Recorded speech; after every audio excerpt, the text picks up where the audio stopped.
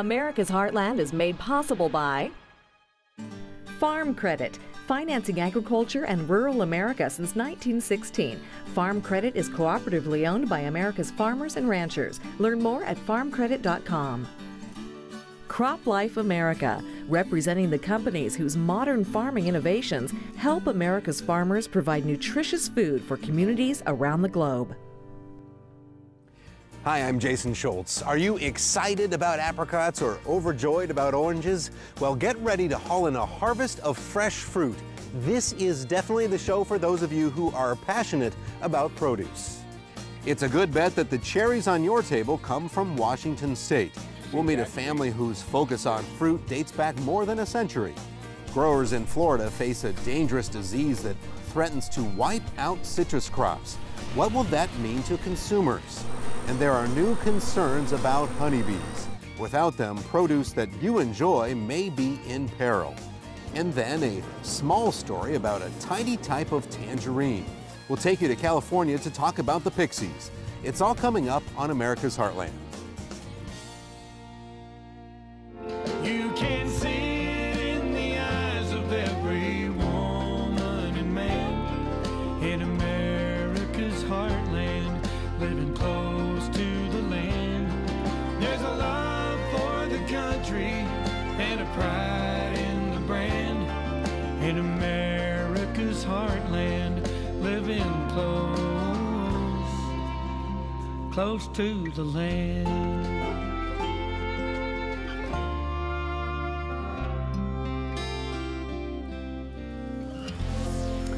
Americans love their fruit. On average, each person will consume about 275 pounds of fruit a year. But nutritionists say we should really be consuming more and different kinds of fruit. Apples, oranges, and bananas are always in the top 3, but pears, plums, and peaches are a great pick as well. And with more and more consumers demanding fresh fruit, farmers markets and you pick 'em farms have become very popular. Pulling that apple from the tree is a guarantee of freshness, and there's been a growing demand for organic options as well. But there are some dramatic challenges facing farmers when it comes to fruit production. We'll talk about those in just a moment, but first we're headed to Washington State, where Sarah Gardner says one family has had a focus on fruit for more than a century.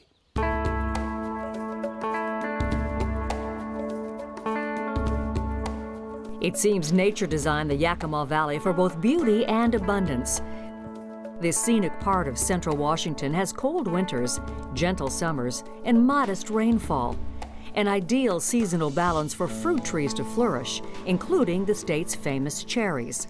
Washington produces more than half of all the sweet cherries in the U.S.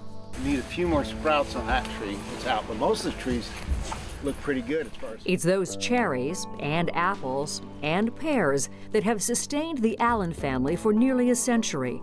The Allens actually started as dairy farmers here in Yakima Valley in 1901. 2 decades later, they began planting fruit tree orchards. 4 brothers grew the business into 1,000 acres, passing it along to a 3rd generation that includes siblings David and George Allen. When they look back and look at the fact that the family stayed together on this thing so far, and we've been able to work that out, I think that would be pretty important to them. Now their sons, Travis and Tom, are taking the reins. A 4th generation, acquiring their parents' knowledge while enjoying the freedom to try new things. Sometimes you sin first and ask for forgiveness later if it's needed. Things have always changed, and they've understood it and they get it, and so they've been really helpful. And their wisdom comes into our decisions a lot. You know, they feed us information and we take it and then we try to make it better. George and I, we conduct an annual review of the upper management, and when we got done, we said, you know, these boys are doing a lot better at their stage of development in the company than we were. And so we thought, you know, this thing maybe has some future. The harvest usually begins in early June, with the delicate cherries hand-picked at the peak of ripeness and flavor. The Allens grow more than a half-dozen varieties, including the coveted Rainier cherry, yellow with a red blush. It's actually the sweet result of crossbreeding between 2 dark red varieties, including the also popular Bing cherry.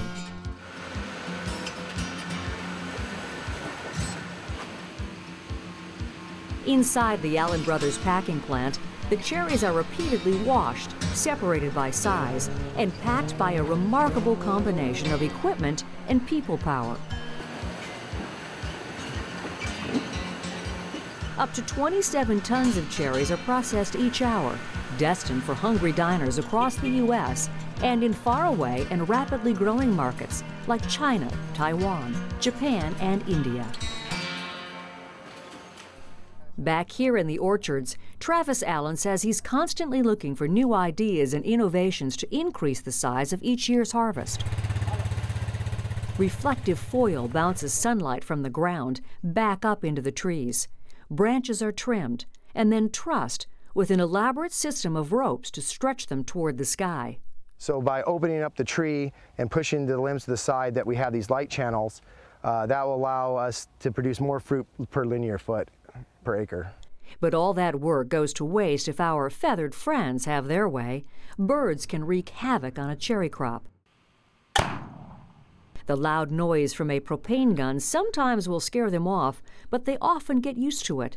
Netting is another option, but it can cost thousands of dollars per acre. You know, as farmers, I think you can't just say what worked last year is going to work this year. And so you got to continue to challenge yourself. What's making sense to move forward? That's why Travis is trying out new technology, laser beams sweeping out from atop a tower. It doesn't harm them anyway, and when the birds fly into the light, it scares them and it'll push them away, and then hopefully not eat any more of my cherries. And so this system seems to be working. Each generation of the Allen family walking these fields expresses gratitude for the hard work and sacrifice that's come before. And there's a sense of responsibility to carry it on, to adapt, to make it better for the next generation. Things are evolving a lot faster, and so in order to stay competitive, you got to keep changing at an ever-increasing rate. It's really planning that out and figuring out where you need to go, having that vision, and then being able to execute it. You know, we've been at this for over 40 years, and 5-6 years ago, we took a look at each other and we said, we look pretty old. That's true. And what is really amazing to me is most of our management now is probably under 40 years old. We have a lot of potential as we go forward. I'm not pessimistic about this industry at all. There's challenges, but I think we can meet them. Being a farmer is unique, and people don't appreciate how much fun it is. You know, benefit someone's life by producing a quality piece of fruit or anything that they enjoy. It's like, oh man, you grow the Rainier cherries, I love them so much. It's like, well, I do that every day, so.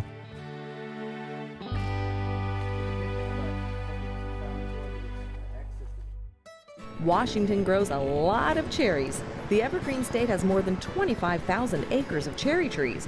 While there are more than 1,000 varieties of cherry trees in the U.S., only about 10 grow the commercial fruit we see in stores. And cherries are good for you. The bright red fruit delivers high levels of antioxidants and beta-carotene. France's King Charles V was said to have loved cherries so much that he planted more than 1,000 trees in his royal gardens. Oh, and if you're in a baking mood, it takes more than 200 cherries to make your average cherry pie. If you've joined us on other episodes of America's Heartland, you know that farmers, ranchers, and growers often face challenges in getting products to you, the consumer.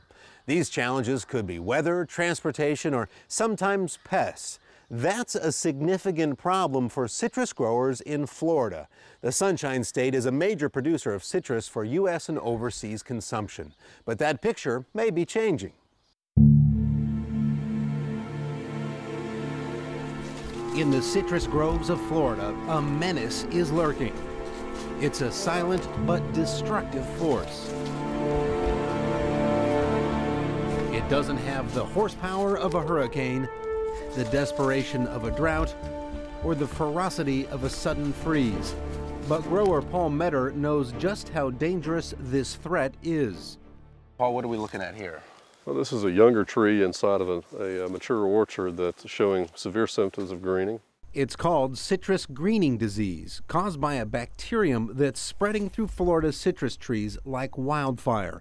Once it attacks a tree, the oranges don't grow in their typical round shape.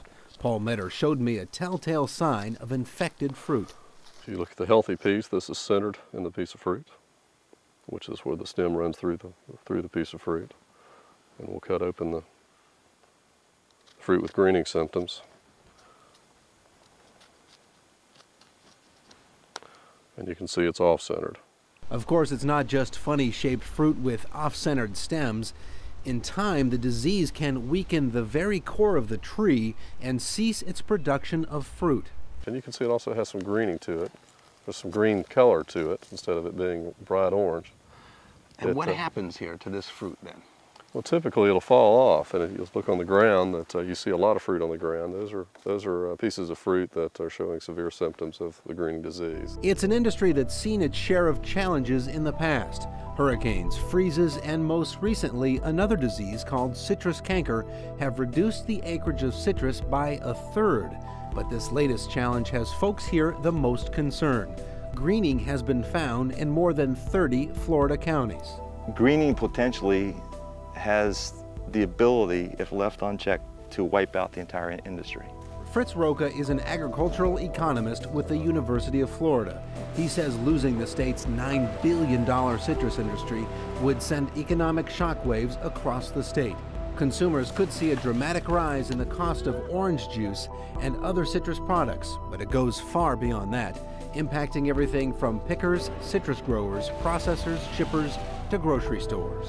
The second ripple effect would be the workers that pick the citrus, the workers that tend to the groves, the workers and the owners of these groves earn income, and then they take that income, they spend it on things like TVs and boats and go to restaurants. You're taking away the infusion of cash and money that comes into the region or into the state because of citrus.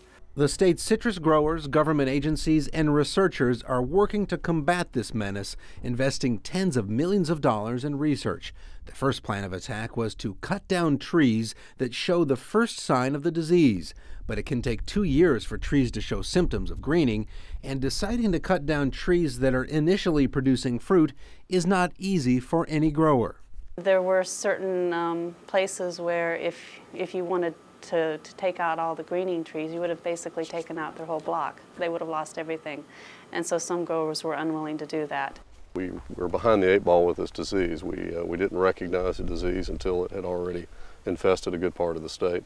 So hopefully we're at the change in the curve now, and we'll be able to manage the disease a little more aggressively. The best hope right now seems to be going after the bug that carries the bacteria. Called a psyllid, it's a tiny flying bug that feeds on the sap of the citrus trees. And when it feeds on an infected tree and moves to another tree, it transfers the bacteria. Phil Stansley is an entomologist researching the tiny disease-carrying psyllid. Those are the little ones, yes. Yeah, those are the nymphs. So those are the immature stages. Those are the ones that pretty much pick up the disease, and then the adults spread it around. In his research lab, Stansley and other researchers are studying one approach: beetles and tiny wasps that feed on the psyllids, reducing their numbers. For now, however, the growers are spraying pesticides to kill the psyllid, but spraying has its environmental and economic limitations. It's a stopgap is what it is until we come up with a more permanent solution. And what we're hoping for is that through genetic changes, improved varieties or whatever, we've developed citrus that is no longer susceptible to the bacteria. Chemicals, genetic research, and battling bugs, all part of the arsenal. But in this war, with growers and scientists on the front lines, a magic bullet has so far been elusive. You can't look back and be sad about what took place. You just got to keep looking forward and hope for the best. While Florida is one of the best-known citrus producers in the world, oranges are not native to the Sunshine State. Spanish explorers brought the first oranges to Florida in the 16th century. The majority of the state's orange crop goes directly into orange juice. Let's talk about another challenge impacting farmers and growers. It's a challenge which may affect what you pay for fruits and vegetables that depend on pollination from honeybees. It has to do with a condition called colony collapse disorder. A dangerous pest called the varroa mite has been identified as one important factor in the threat to entire colonies of bees. Our Rob Stewart says research is underway in Louisiana to find a solution. Honeybees may be small in size, but the loss of bee colonies worldwide is a huge concern for agriculture. Bees pollinate some 30% of the food crops that we enjoy every day. But in recent years, both a predator called the varroa mite and something called colony collapse disorder have been decimating hives and killing off bees. It's an enormous problem, and it is a result of several things coming together all at the same time. Dr. Tom Renderer directs research for the U.S. Department of Agriculture's Honeybee Breeding, Genetics, and Physiology Laboratory in Baton Rouge, Louisiana. We've got new pests and pathogens. The parasitic mites have been with us for too short a time for any solution other than the ones we've provided to be available. So we're in the leading edge of that. We do have stocks, bee stocks, that are resistant to varroa mites. Those bees, bred with what's called varroa-sensitive hygiene, or VSH, can interrupt the process of mites attacking the hive. So these are bees in a VSH colony that are basically searching and destroying mite-infested pupae. Baby bees. Baby bees. These bees are now removing the injured pupa. And you can see the pupa is destroyed. Oh wow, there it is. And there's another one being pulled out, and as you can see, it's infested with a varroa mite. There's the varroa mite. There's the mite. Outside the lab, these hives contain 60,000 bees used in a nationwide field test. Bees that have been bred with the VSH trait. These 3 colonies did the best. We'll use them as breeding material. Healthy bees ensure plentiful crops, affecting prices for many fruits and vegetables at the supermarket. The new breed of bees here will go to commercial beekeepers across the nation. Basically, just breaking this down, this is in action what is really helping to repair some of the major problems we're seeing with bees. We think this could be very useful, yes. You know, any of these breeding programs to increase the natural genetic-based resistance in these bee populations can help but be useful. Researchers here say the impact on agriculture is huge. One study from Cornell University put the value of pollination at $15 billion a year. There's a lot of industry support for it. I think they see that we're doing it and that we're moving forward, and I think they're very, very excited about that. As research continues on colony collapse, the lab has also developed improved honeybee strains using varieties from Eastern Europe. This is great stuff. This is great biology. Without bee pollination, we could not possibly have the food production that we have, the agricultural systems that we have. So it's a small industry, but it's key to the agriculture that we have and that we see today. Honeybees are getting some help in several parts of the country. Many farmers and farm groups have begun native pollinator projects, promoting the growth of native plants to attract and support honeybees. The projects also enhance wild bee populations, in addition to plant pollinators such as moths, butterflies, insects, and even some animals.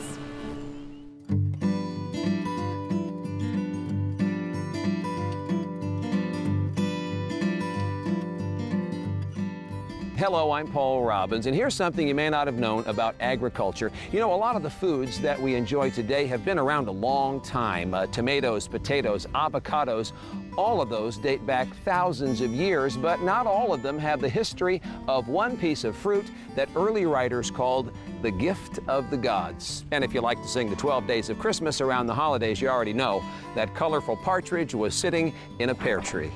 Travel back in time some 5,000 years, and a Chinese writer was already documenting ways to improve pear trees by different methods of grafting the branches. In the Odyssey, the Greek poet Homer lauds pears as a gift of the gods. Pears were one of the very first fruits to be grown commercially, with orchards springing up everywhere across Europe by the 17th century. Pears were a popular prop for artists as still lifes in those Renaissance paintings. And if the picture didn't sell, you could always eat the fruit. Early colonists brought pears to America by 1620, and orchards thrived on the East Coast until a crop blight destroyed many of those trees. Fortunately, by that time, settlers in Oregon, Washington, and California had begun their own orchards, which today provide the majority of the pears grown in the U.S. There are hundreds of varieties of pears grown around the world, but Bartlett pears, which originated in England in the 1700s, are the most popular variety grown in the U.S. Pears were once known as butterfruit because of their juicy, delicate texture and flavor. Pears are a good source of fiber and vitamin C, and pear trees can live to be 100 years old. And while it may seem that there's no similarity at all, pears are actually a member of the rose family, happily without thorns. Specialty fruits often have their own fans, people who wait for the season and just the right moment when their favorite apples, oranges, or peaches will be just right for picking. And that's the case in Southern California, where Akiba Howard found a small fruit with a big following. When you look at them, the name seems to fit. Small and sweet tasting, they're easily the pixie members of the citrus family. Some say it's like growing candy on a tree. And kids love that because you don't have that tang that you know, Mineolas or Navels tend to have. They're just super sweet. They're like candy. Most fruits, grains, and vegetables have been around for hundreds, even thousands of years. But these hybrid, seedless mandarin pixies were developed less than 100 years ago, with commercial production only getting underway in the 1960s. Pixies like year-round cool days and warm nights, which is why California's Ojai Valley, just east of Santa Barbara, has become Pixie Central for growers of this specialty fruit. Pixie tangerines can be grown anywhere in the world, but they're not going to develop good flavor everywhere in the world. Much like wine grapes, you know, taste better if grown in Napa versus Stockton. Emily Thatcher Ayala is a fifth-generation Ojai farmer. Her father, Tony, raised a tangerine variety called Dancy's along with other citrus for market. With no commercial demand, however, he reserved his pixies for family and friends. So do you think we can get him to wait? The customers? Yeah. I'd like to wait until May. Why don't we? But here in the valley, the Pixies' profile was about to change. Enter Jim Churchill and his wife, Lisa Brennies. After leaving a big city career, Jim returned to his hometown of Ojai in 1979. He was looking for a new challenge and found it after trying one of Tony Thatcher's Pixies. And I just said, Tony, what is this? And he said, that's a Pixie tangerine. And I said, well, do you sell them? And he said, well, I only have 2 trees, and by the time I'm done selling all the Dancies, then my kids have eaten all the Pixies. And that was market research. Acres of trees were planted the next year. Their efforts paid off following a taste test by the owners of a specialty food market in Northern California. He just thought, this is good, you know? Yeah. And so by the end of the phone call, he bought 1,000 pounds, more than we had ever sold to anyone. The growing demand for the juicy jewels energized an eclectic group of established and first-time farmers. All the growers are different. You know, we've got doctors and lawyers who have a couple acres of pixies in their backyard. And then we have some growers that have 10 acres. They formed the Ojai Pixie Growers Association to share information about raising, harvesting, and marketing the fruit. We both looked at the fact that there were all these other people that had tangerines coming on, and we thought that it would be better if all the tangerine growers worked together. Pixie trees take 4 years to bear their first commercial crop, with heavy harvests available only every other year. This tree has a lot of fruit on it, as you can see, but it has no blossoms for next year. It's spending all of its energy growing fruit for this year, and so it's not going to make any fruit for next year. As a part of their marketing efforts, growers here ship only as the fruit ripens on the tree. We want them to be on store shelves, you know, within 10 days of being picked, whereas some of the other citrus you see in grocery stores has been a month. Pixies have proven a favorite with several high-profile chefs, and the fruit has earned a Best of the West vote from the foodies at Sunset magazine. I like that we produce something and I like that we produce something that people like. I love being able to take my favorite food and give it to people and put a smile on their face and know that they're getting something that's good for them. That's going to do it for us this time. Thanks for traveling the country with us on this edition of America's Heartland. We're always pleased that you can join us. We know that we pass on a lot of information to you in every program, and in case you missed something or just want to check out videos from this or other shows, we'll make it easy. Just log on to our website at americasheartland.org. And of course, there's a lot going on in the social media arena. You'll find us there as well. We'll see you next time right here on America's Heartland. You can purchase a DVD or Blu-ray copy of this program. Here's the cost. To order, just visit us online or call 888-814-3923. You can see it in the eyes of every man in America's heartland, living close to the land. There's a love for the country and a pride in the brand in America's heartland. Living close to the land.